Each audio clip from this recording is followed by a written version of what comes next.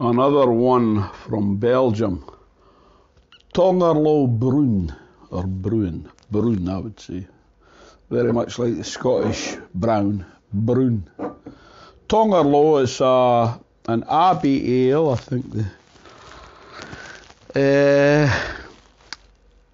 Yeah, it's from Belgian Abbey beer, Tongerlo. So, and that is from Brewery Haacht Brasserie.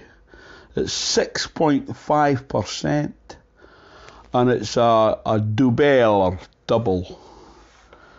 From Beer 52, the initial sweet aroma of vanilla gives way to rich hoppy notes, finishing with the delicate bitterness of dark chocolate. Just like wine, Tongerlo's flavours will continue to evolve in the bottle and become even more rounded over time. So try a bottle now and save some for later to discover your perfect bottle of Tongerlo. Well, I've only got the one bottle, so now what I'm not going to get a wee shake to start with. I'll pour it and then get a swirl, and then let's see how she pours. Oh, that looks gorgeous. Look at that. A wee bit, because I think it's finished off in the bottle, is it? Bottle conditioned, yeah. Let's see, a wee bit.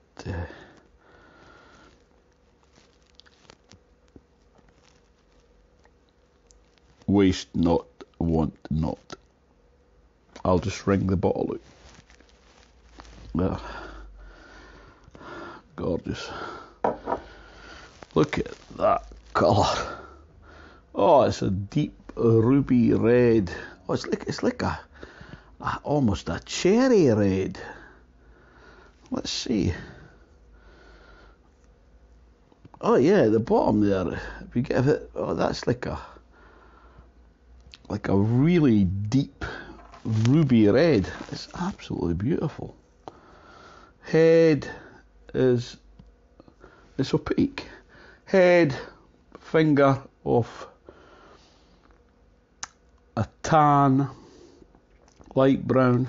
Let's have a wee. I'm not getting much at all. I thought I would have got a big hitty malt or something there. I'm not getting much at all. Maybe it's the foam that's stopping it. Let's have a wee taste.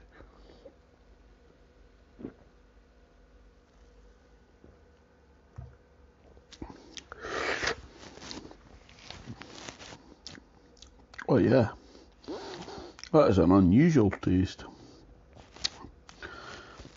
Malty, but no overpowering. Not like the one I had, Cruz Campo. Was it the Cruz Campo? It was very malty.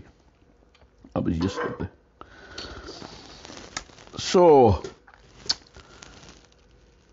yeah, ideal pouring temperature 10°C. That's about that actually.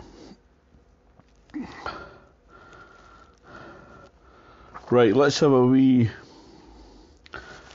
taste of this. Let's have a look at the colour first. Well, it's absolutely gorgeous. It's probably a 15 to a 20. I don't know if the camera's picking those colours up, excuse me. But it's a 15 to a 20, I think. It's the clarity, it's opaque. You cannot see a thing. Colour of foam and head retention, good. It's more than 60 seconds.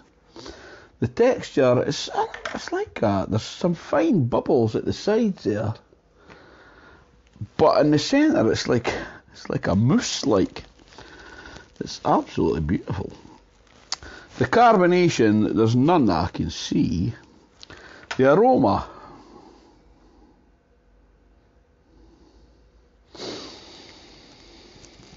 yeah, I'm getting a bit more there. It's the maltiness I can smell mostly. But I'm getting a bit like rich fruits as well. yeah, like raisins. Well, I'm not supposed to drink it at this point. Yeah, I'm getting fruity. The malt, well, it's like, was there any?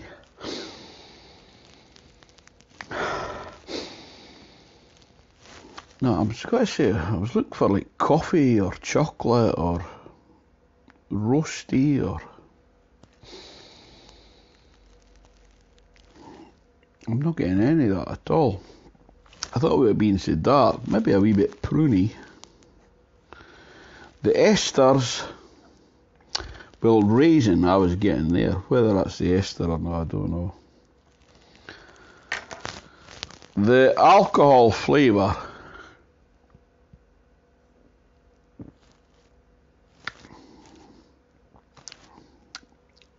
yeah, you can tell it's mild to noticeable. I'm going to say noticeable actually. The hop flavour,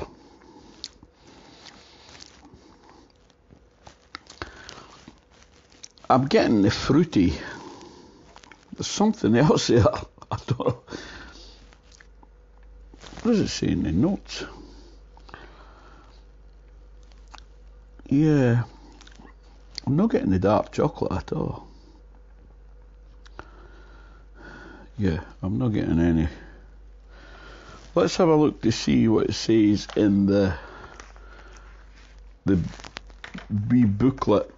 Ferment from Beer 52. Tongerlo Bruin. Brouwerij Haacht. Says here enjoy 8%. Yeah, on the website it says enjoy 10%. Yeah, it's fruit 4. Yeah, I'm getting fruit. Smooth, that's, yeah, it's smooth.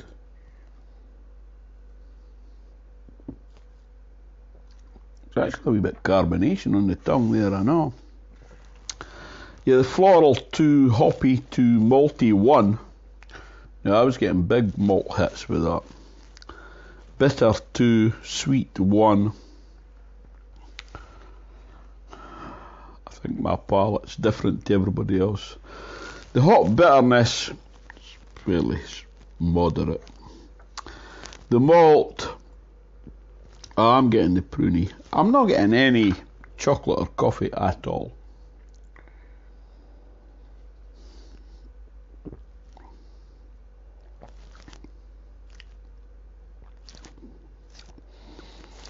I'm getting the rich fruit. Maybe because I just had a cup of proper coffee not that long ago. So maybe that's affected me. No, it was about an hour ago when I had coffee.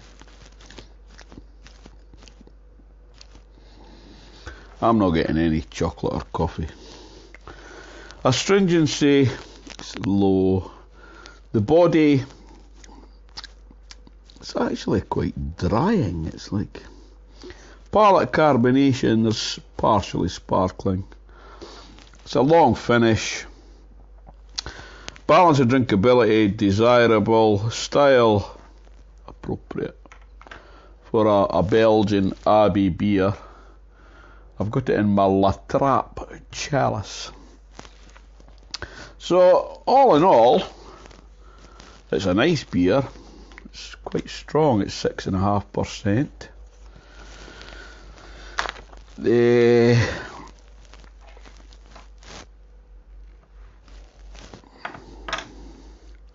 That would go very nice with food, with something to eat. It's not a session beer.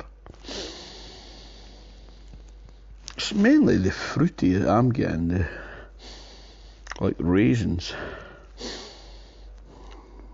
But it's more complex than that. There's other smells there, but I don't know how to describe them.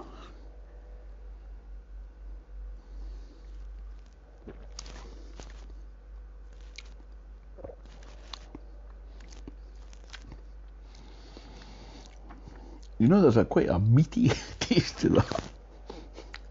Like liver. Maybe it's off. No, it's not. It's not. It's very nice though. I shall give that 7.8. Pluck a number out there. Did I do the colour test? I did do that. This is me sober. Anyway, try it. I think you might like it.